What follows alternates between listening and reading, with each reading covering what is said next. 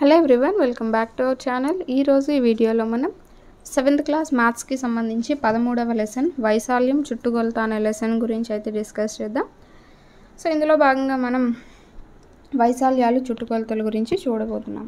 So నార్మల్గా వైశాల్యం అంటే ఏంటి, చుట్టుకొలత అంటే ఏంటి ప్రీవియస్ క్లాసెస్లో మనం డిస్కస్ చేసాం.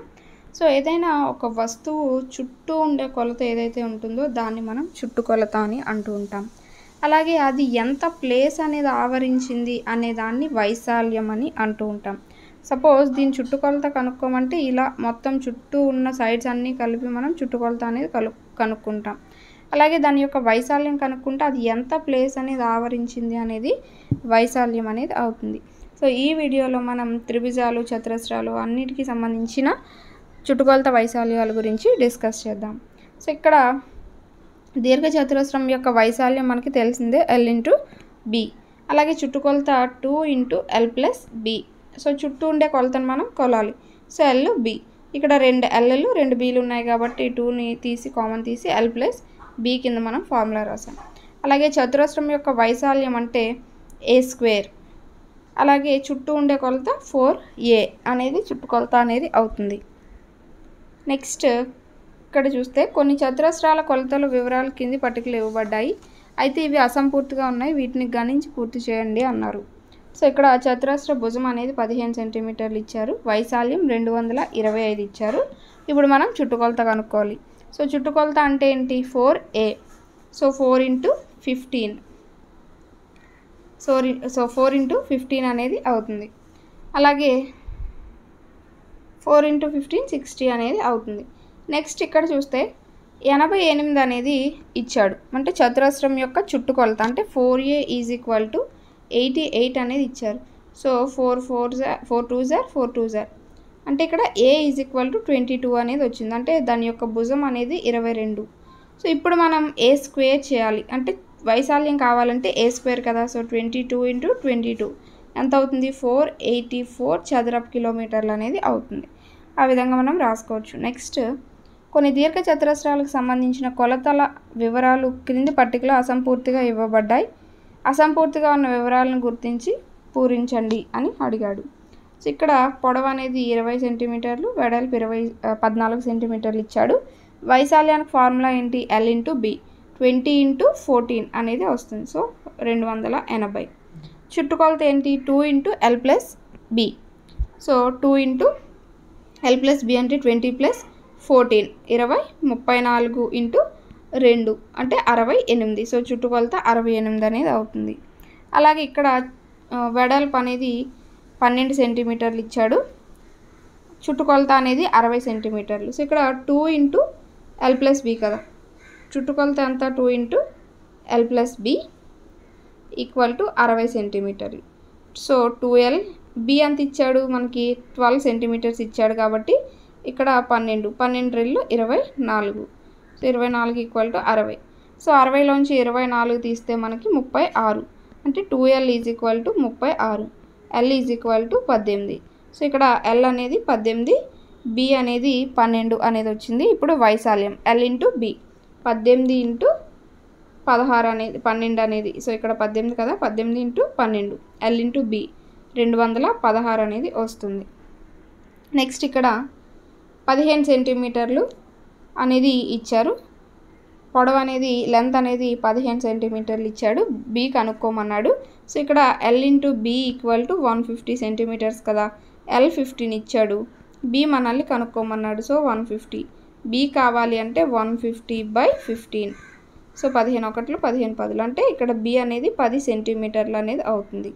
సో ఇప్పుడు చుట్టుకొలత కనుక్కోమన్నారు, 2 into L plus B.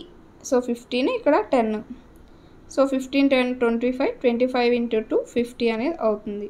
So ఇక్కడ 50 అనేది చుట్టుకొలత అవుతుంది. సో ఈ విధంగా మనం రాసుకోవచ్చు. నెక్స్ట్ సమాంతర చతుర్భుజ వైశాల్యం అంటే పారలెలోగ్రామ్ యొక్క వైశాల్యం కనుక్కోవడానికి సూత్రము ఇక్కడ మనకి ఇచ్చారు. సో నార్మల్గా ఏమంటున్నారంటే ఈ పారలెలోగ్రామ్కి ఒక సైడ్ నుంచి ఇలా నిలువుగా ఒక గీత గీయమన్నారు. సో ఇక్కడ చూస్తే ఇది మనకు ఒక ట్రయాంగిల్ షేప్ అనేది ఏర్పడింది. ఆ ట్రయాంగిల్ షేప్ని జాగ్రత్తగా పేపర్తో కట్ చేయమన్నారు. కట్ చేసిన తర్వాత ఆ షేప్ని తీసుకొచ్చి ఇక్కడ జాగ్రత్తగా అమర్చమన్నారు అనమాట. సో జాగ్రత్తగా అమర్చమన్నప్పుడు మనకి ఎలా ఏమైంది, ఇదొక వేరొక కలర్తో మీకు మెన్షన్ చేస్తే తెలుస్తుంది చూడండి. సో ఇక్కడ ఇదొక ఏమైంది, సో చూసారా పారలెలోగ్రామ్ కాస్త ఇక్కడ దీర్ఘచతురస్రం అనేది అయింది. సో దీర్ఘచతురస్రం పొడవు వెడల్పు ఎంత మనకి L/B. సో L/B కదా మనకు తెలిసిందే. సో ఇప్పుడు ఈ పారలెలోగ్రామ్ యొక్క వైశాల్యాన్ని మనం ఏమని రాయొచ్చు, L/B అంటే భూమి, అంటే ఇక్కడ పొడవు అంటే ఏంటి భూమి అన్నమాట. సో ఇది పొడవు కింద తీసుకుంటాం. అలాగే వెడల్పు అంటే ఇక్కడ ఎత్తు. సో ఇక్కడ B/H కింద మనం తీసుకుంటున్నాం అన్నమాట. సో L/Bని B/H కింద. సో పారలెలోగ్రామ్ వైశాల్యం A = BH కింద మనం తీసుకుంటాం. సో ఇక్కడ చూస్తే మనకి ఎగ్జాంపుల్ ఒకటి ఇచ్చారు చూద్దాం.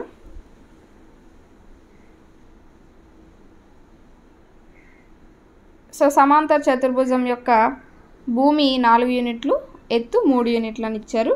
సో మనకు ఫార్ములా ఏంటి, A = BH అంటే 4 × 3 అంటే 12 చదరపు యూనిట్లు అని మనం రాసుకుంటాం. అలాగే ఇక్కడ 6 సెంటీమీటర్లు BH అనేది 13 సెంటీమీటర్లు ఇచ్చారు. వైశాల్యం కావాలంటే A = B/H. సో 16 × 13 78 చదరపు మీటర్లు ఈ విధంగా మనం రాసుకుంటాం అన్నమాట. సో పారలెలోగ్రామ్ యొక్క వైశాల్యానికి ఫార్ములా A = BH అంటే భూమి ఇంటూ ఎత్తు అనేది మనం రాసుకోవచ్చు. నెక్స్ట్ ఇక్కడ చూస్తే సమాంతర చతుర్భుజం ABCDలో AB అంటే బేస్ అనేది 10 ఇచ్చాడు. అలాగే హైట్ అనేది 4 సెంటీమీటర్స్ ఇచ్చాడు. వైశాల్యం కనుక్కోమన్నాడు. సో BH అంటే 10 × 4 40 సెంటీమీటర్ స్క్వేర్ అని మనం రాసుకోవచ్చు. ఈ విధంగా ఇవ్వడం జరిగింది. నెక్స్ట్ ఎక్సర్సైజ్ 2 కనుక చూసినట్టయితే ఇక్కడ అన్నీ కూడా పారలెలోగ్రామ్స్ అనేవి ఇచ్చి వాటి యొక్క వైశాల్యాలు కనుక్కోమన్నాడు అనమాట. సో అన్నిటికీ కూడా బేస్ హైట్ అనేది ఇవ్వడం జరిగింది. సో ఇక్కడ చూస్తే 7 బేస్ 4 హైట్ 7 × 4 28 సెంటీమీటర్ స్క్వేర్ అనేది దాని యొక్క వైశాల్యం. అలాగే ఇక్కడ చూస్తే 5 3 అనేది హైట్ 5 × 3 15 సెంటీమీటర్ స్క్వేర్ అనేది దీని యొక్క వైశాల్యం. అలాగే మిగతా రెండింటికి కూడా మీరు చేయాల్సి ఉంటుంది. సో ఇక్కడ ఇది హైట్ కింద తీసుకుంటాం, ఇది బేస్ కింద తీసుకుంటాం. ఇక్కడ ఇది బేస్, ఇది హైట్ కింద మనం తీసుకుంటూ ఉంటాం అన్నమాట. నెక్స్ట్ PQRS ఒక సమాంతర చతుర్భుజం. సో PQRS అనేది ఒక సమాంతర చతుర్భుజం. ఇందులో SR పైకి గీయబడిన లంబం PM. సో SRకి ఒక లంబరేఖ PM అనేది గీశారు. మరియు P నుండి QRకు, సో QRకి PN అనేది ఒక లంబం గీశారు. ఇక్కడ PN PS PN ఈ PN SR మనకి ఎంతటా ఈ రెండు కూడా 12 సెంటీమీటర్స్ అట. ఇక్కడ SR అనేది 12 సెంటీమీటర్స్ అనేది ఇవ్వడం జరిగింది. PM అనేది 7.6 సెంటీమీటర్స్ అనేది ఇవ్వడం జరిగింది. ఇప్పుడు వైశాల్యం కనుక్కోమన్నారు. ఇప్పుడు ఇది ఏమవుతుంది, బేస్ అనేది అవుతుంది, ఇది హైట్ అనేది అవుతుంది. సో 12 × 6 చేస్తే B/H కదా, 12 × 7.6 ఇక్కడ 12 × 7.6 అనేది వైశాల్యం అనేది అవుతుంది. సో 12 × 7.6 91.2 సెంటీమీటర్ స్క్వేర్ అనేది అవుతుంది వైశాల్యం వచ్చేసి. అయితే ఇప్పుడు ఇంకొకటి ఏమన్నారంటే QR. సో QR కదా ఇది, QR అనేది 8 సెంటీమీటర్స్ అట. ఇప్పుడు PN విలువ కనుక్కోమన్నాడు. అంటే ఇక్కడ బేస్ అనేది ఉన్నది, హైట్ విలువ కనుక్కోమన్నాడు. సో మనకి మొత్తం వైశాల్యం అనేది తెలిసింది కదా. సో నార్మల్గా అయితే ఏంటి ఫార్ములా, బేస్ హైట్ కదా. బేస్ అనేది ఇక్కడ 8 సెంటీమీటర్స్ ఇచ్చారు, అంటే 8H = మొత్తం వైశాల్యం ఎంత 91.2. సో ఇక్కడ H = 91 పాయింట్ కిందకి తీసుకొస్తాం. సో 8 × 10 అక్కడ పాయింట్ కిందకి తీసుకొచ్చాం. ఇప్పుడు క్యాన్సిలేషన్ కనుక చేసుకుంటే 11.4 అనేది వస్తుంది. సో ఈ H అనేది 11.4 అనేది రావడం జరుగుతుంది సెంటీమీటర్స్. నెక్స్ట్ ABCD సమాంతర చతుర్భుజం అనేది ఉన్నది. అందులో DF అనేది DF BEలు అనేవి AB ADల పైకి గీయబడిన లంబాలు అన్నమాట. సో ఈ రెండు కూడా లంబరేఖలు. అయితే ఇక్కడ ఏమన్నాడు, AB = 35 సెంటీమీటర్స్ అన్నాడు, AD = 49 సెంటీమీటర్స్ అన్నాడు. సో ఇప్పుడు సమాంతర చతుర్భుజ వైశాల్యం అనేది ఇచ్చాడు. అప్పుడు ఈ హైట్స్ ఏవైతే ఉన్నాయో వాటిని కనుక్కోమన్నాడు. ఇప్పుడు ఏం చేస్తారంటే సో నార్మల్గా ఫస్ట్ దీన్ని తీసుకోండి. ఈ 35 బేస్ ఇది హెచ్ కదా, 35H ఈజ్ ఈక్వల్ టు అంటే ఇక్కడ మనం ఏ is equal to BH formula, వైశాల్యం ఫార్ములా అనేది అప్లై చేస్తున్నాం.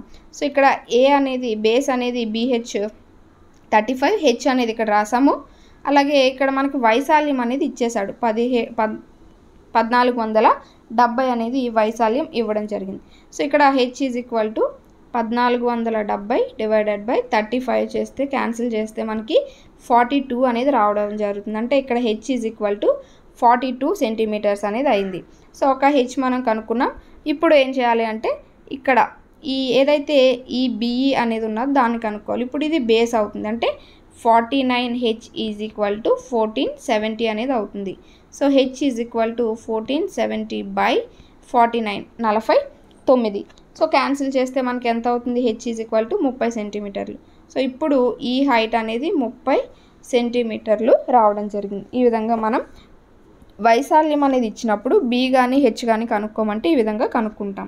నెక్స్ట్ ఒక సమాంతర చతుర్భుజం యొక్క ఎత్తు దాని భూమిలో 1/3 వంతు. సో సమాంతర చతుర్భుజం యొక్క ఎత్తు అంటే హెచ్ అన్నమాట. సో ఇక్కడ సమాంతర చతుర్భుజం యొక్క ఎత్తు దాని భూమిలో 1/3 అంటే ఇక్కడ భూమి B ఈక్వల్ టు X అనుకుంటే హెచ్ అనేది ఎంత అవుతుంది, X/3 అనేది అవుతుంది. అంటే భూమిలో 1/3 వంతు అన్నాడు కాబట్టి X/3 అవుతుంది. సమాంతర చతుర్భుజం యొక్క వైశాల్యం 192 అట. అయితే ఇప్పుడు ఈ భూమి ఎత్తును కనుక్కోమన్నాడు. సో మనకి ఏంటి x into so B into H కదా, so X into X/3 equal to 192 వైశాల్యం. So BH is equal to వైశాల్యం కదా ఇక్కడ ఇచ్చాడు. x² ఈజ్ ఈక్వల్ టు ఈ 3ని ఇక్కడికి తీసుకువెళ్తాం. 3 2s are 6, 3 9 27, 3 1 3 4 5. సో 576. సో ఇక్కడ స్క్వేర్ ఉన్నది x². సో 576కి స్క్వేర్ చేస్తే మనకి ఎంత వస్తుంది అంటే 24 అనేది రావడం జరుగుతుంది. సో ఇక్కడ x is equal to 24, B అనేది 24 అవుతుంది. హెచ్ అనేది ఏంటి 24/3. సో 24/3 అంటే 3 1s are 3 8s are. So B అనేది 24 అవుతుంది, హైట్ అనేది 8 అవుతుంది. సో ఇది దీని యొక్క ఆన్సర్. నెక్స్ట్ సమ్ కనుక చూసుకుంటే ఒక సమాంతర చతుర్భుజం యొక్క భూమి ఎత్తులు 5:2 నిష్పత్తిలో ఉన్నాయి. సమాంతర చతుర్భుజ వైశాల్యం అనేది 360 మీటర్లట. అయినా దాని భూమి మరియు ఎత్తులను కనుక్కోమన్నాడు. సో ఇక్కడ 5x 2x అనేది అనుకోండి. x అనేది హైట్ భూమి అనుకుంటే సో 5x 2x నిష్పత్తిలో ఉన్నాయి. So 5x into 2x is equal to వైశాల్యం ఎంత 360. BH కదా, సో ఇది B ఇది H అనుకుంటే ఈ విధంగా రాస్తాం. So 5 2s are 10, x² equal to 360. So x² is equal to 360/10 అంటే 36. x² is equal to 36. So 6 6 are 36 కదా, ఈ స్క్వేర్ ఇటువైపు వెళ్తే x is equal to square root of 36 అంటే 6. So x is equal to 6 అనేది వచ్చింది. So x is equal to 6 అంటే 5 6 30, 30 అనేది భూమి, అలాగే 2 6 12. సో 12 అనేది ఎత్తు, B అనేది 30, హైట్ అనేది 12 అనేది చదర మీటర్స్ అనేవి రావడం జరిగింది. నెక్స్ట్ కనుక చూసుకుంటే ఒక చతురస్రం మరియు ఒక సమాంతర చతుర్భుజం యొక్క వైశాల్యాలు సమానం. సో చతురస్రం వైశాల్యం ఎంత మనకి A², సమాంతర చతుర్భుజ వైశాల్యం ఎంత BH. చతురస్రం యొక్క భుజము 40 సెంటీమీటర్లట, అంటే ఇక్కడ 40 మీటర్లు. సో 40² అనుకోండి, 40². సమాంతర చతుర్భుజం యొక్క ఎత్తు 20, అంటే ఇక్కడ B తెలీదు, హైట్ తెలుసు 20. అయిన సమాంతర చతుర్భుజం యొక్క భూమిని, సో ఇక్కడ ఈ భూమి B ఏదైతే ఉన్నదో దాన్ని కనుక్కోమన్నారు. సో ఇక్కడ 40² అన్నారు. సో 40 ఇంటూ 40 0 0 4 0 0 4 4s are 16, అంటే 1600 అనేది రావడం జరిగింది. సో ఇప్పుడు మనం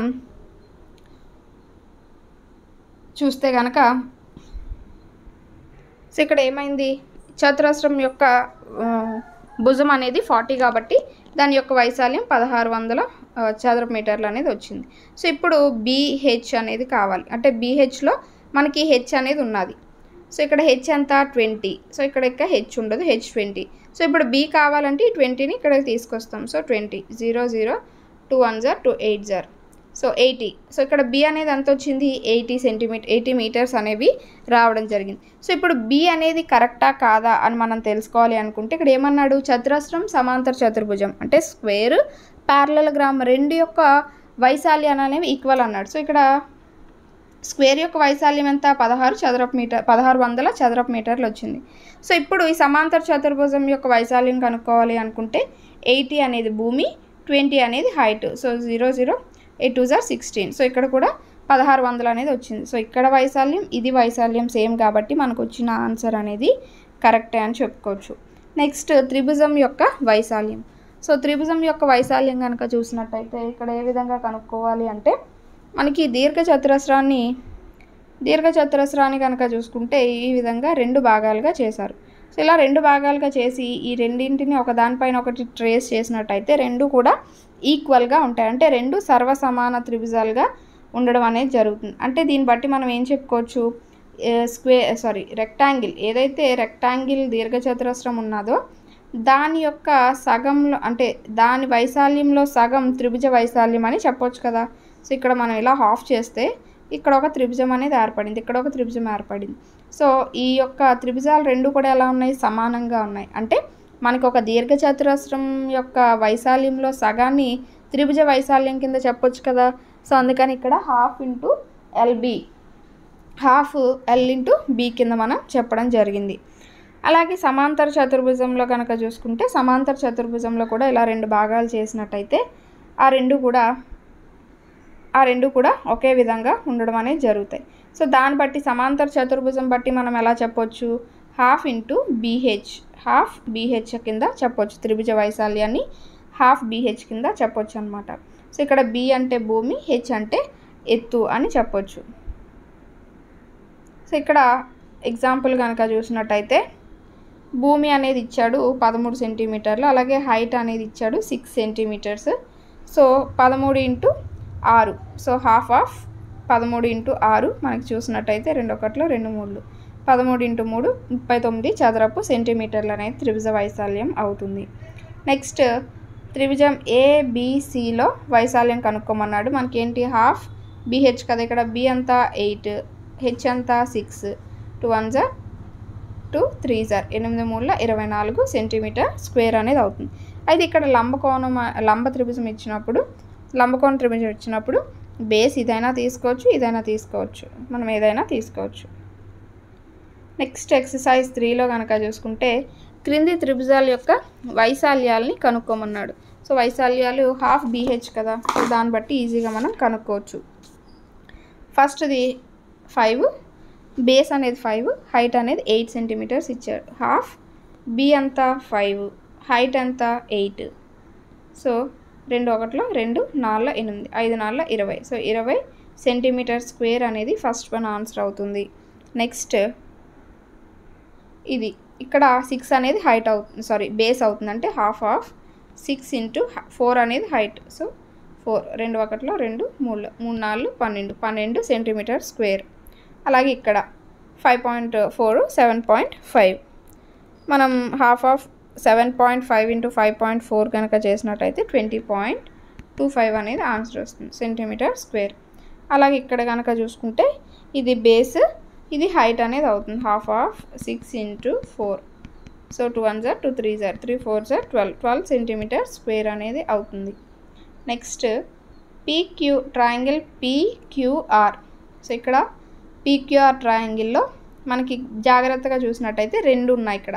సో ఇదొక బేస్, ఇదొక హైట్, అది నెక్స్ట్ ఇదొక బేస్, ఇదొక హైట్ అనేది అవుతుంది.